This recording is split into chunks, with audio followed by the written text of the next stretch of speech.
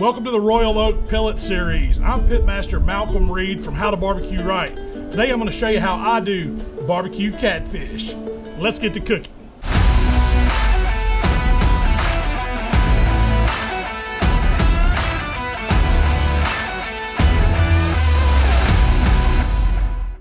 So I've got 4 catfish fillets here, and we're gonna dredge them in some melted butter that I've kicked up a little bit. I've added some Worcestershire sauce, a little bit of parsley, some hot sauce, and a little bit of barbecue seasoning in that melted butter. Just mix it up, warm it up in the microwave. You don't want it real hot.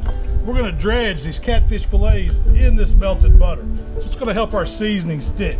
I think I could get 2 in there at one time. Now once they're in the butter, we're gonna lay them on a bed of lemons on a little raised rack.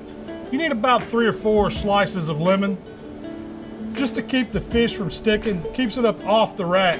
We're gonna lay it right on top. We've got some barbecue flavors working in our butter, but you gotta get a little more on top. So I'm using my barbecue season. If you've got a favorite season, go ahead and use it here.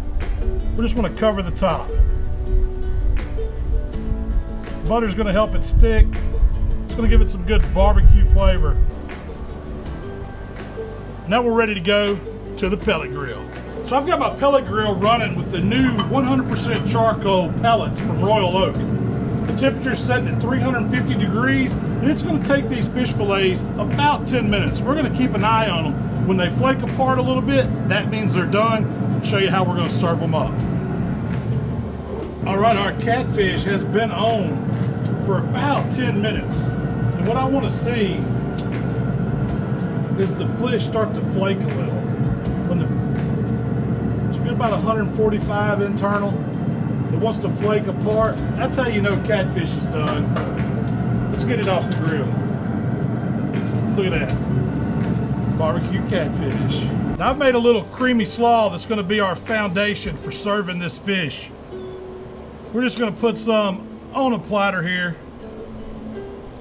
and then you don't have to let the fish rest. It's ready as soon as it comes off the grill.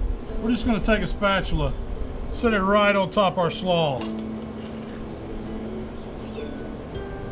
garnish it with a little bit of parsley and a squeeze of lemon,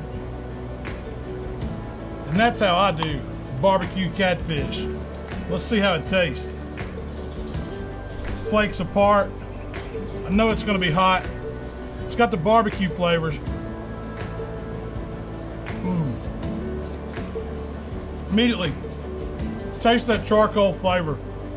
Barbecue notes, a little sweet. Fish is kind of neutral, so it can take on all these flavors.